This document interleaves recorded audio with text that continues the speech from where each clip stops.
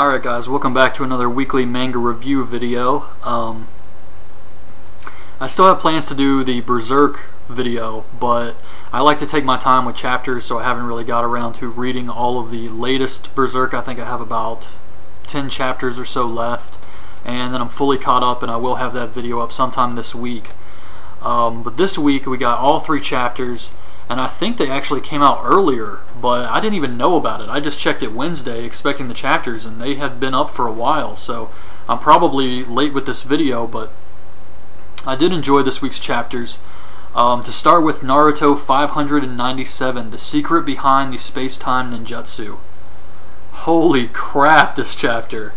Oh man, let me see if I can explain all of this just to recap it. So Kakashi is explaining how Toby can disappear and suck things in and how his jutsu works. And what happens is when Naruto goes through him, he only takes out a part of his body and moves it to another dimension. So Kakashi, with his Sharingan, can send things to another dimension. So he sent the little dagger and the Rasengan to this other dimension.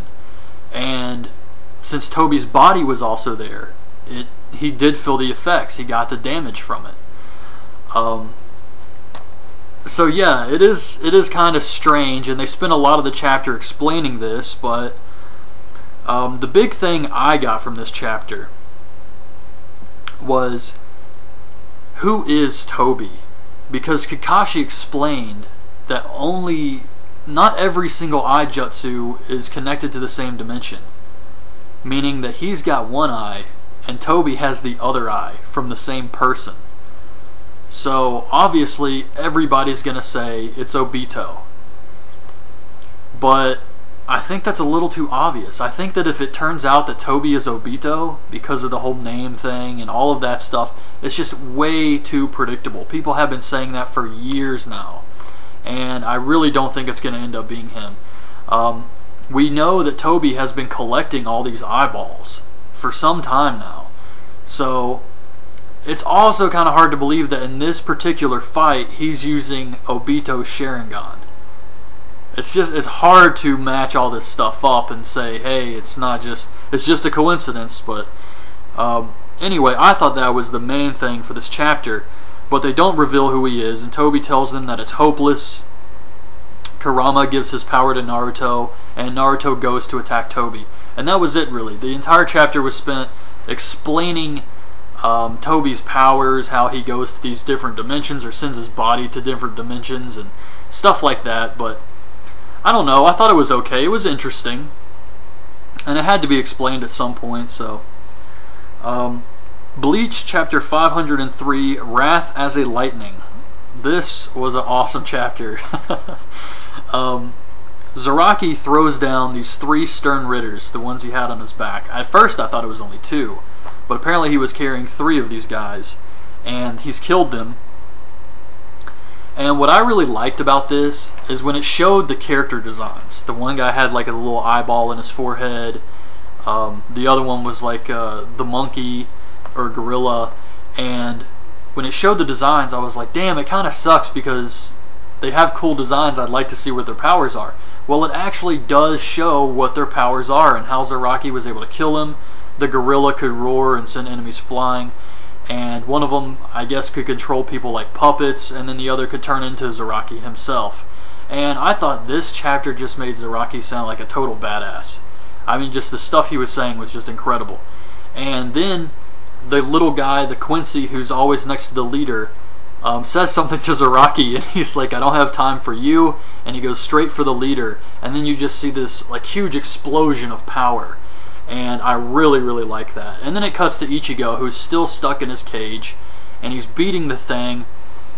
And I really thought he was going to break out. I'm glad he didn't, because then it's like, well, all he had to do was just hit it really hard. So I'm glad that there is some technique to the cage. And the whole thing is very Snake Way, if you know what I mean, like referencing Dragon Ball here.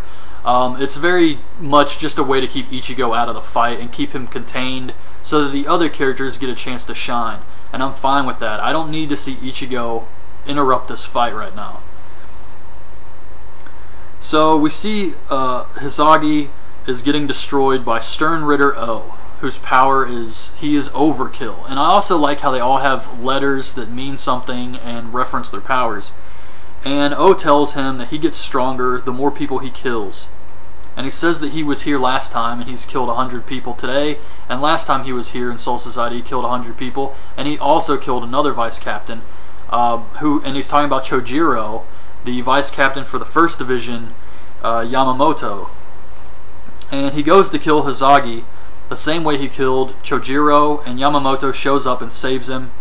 And O says that he's going to defeat him with Chojiro's Bankai. So a lot of great stuff happened in this chapter. Yamamoto has now entered the fight, and we all know he's a super badass, with or without his Bankai. But what I really liked about this is when you have cool characters and designs and they kind of just get killed without seeing what they can really do. Like, I thought Chojiro had a really cool design, and I'm glad we are going to see his Bankai. Even in death, we still get a chance to see it with these Quincy's powers. So I thought that was really cool.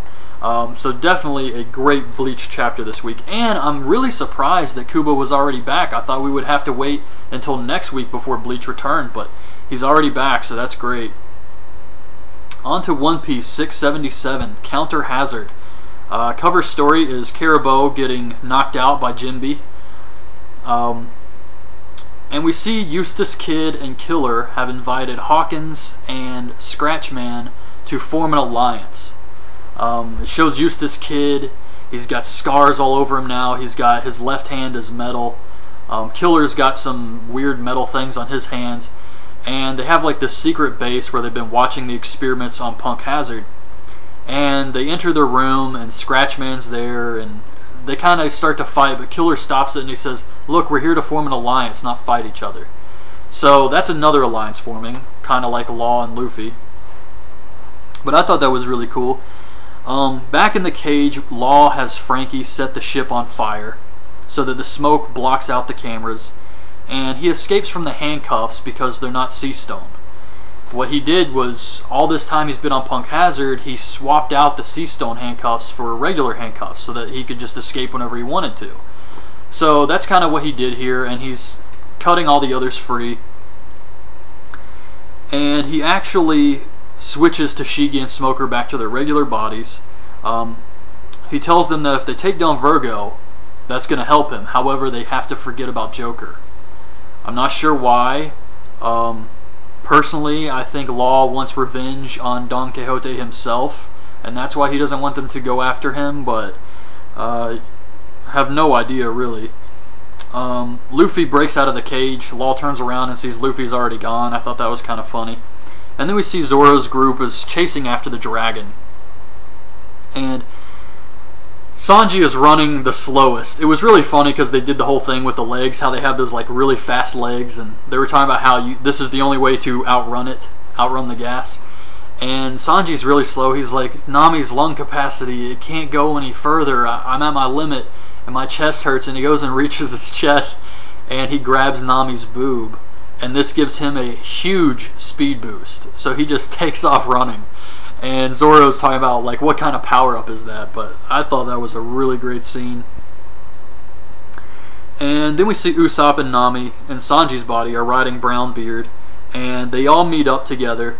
And Zoro and Kinemon cut down the shutters so that they can escape and get inside the base. And once they're inside, they meet up, and Law and Luffy's group is on the top. And Luffy looks down and says, it looks like Zoro's here, everyone's here now, and it's time to get crazy. So next week's chapter is probably going to be pretty nuts. Everybody's back together. I'm sure that Law is going to switch Nami and Sanji back so Sanji can have his full power-ups now. And it's just going to be a really great chapter. So I really did enjoy this week's manga chapters. As far as Naruto goes, I think Toby is still going to be a very, very tough opponent. He has to be. I'm sure it's going to come down to Naruto and Sasuke to end the series, but right now Toby is the main villain. and they're not just going to figure out his powers and beat him like that. It's not going to be that easy. I think you can always take out the eye and put another one in, so that would mean Kakashi has no way to beat him. But Bleach has just been doing an awesome job. Really looking forward to where they go with that. And One Piece, of course, like Luffy said, it's going to get crazy. So that's my review of this week's manga chapters. I'll be back later in the week with another manga video for Berserk, and then next Wednesday again with the new weekly chapters. So I hope you guys liked this video. Leave your thoughts on this week's chapters in the comments below, and thanks for watching. Bye.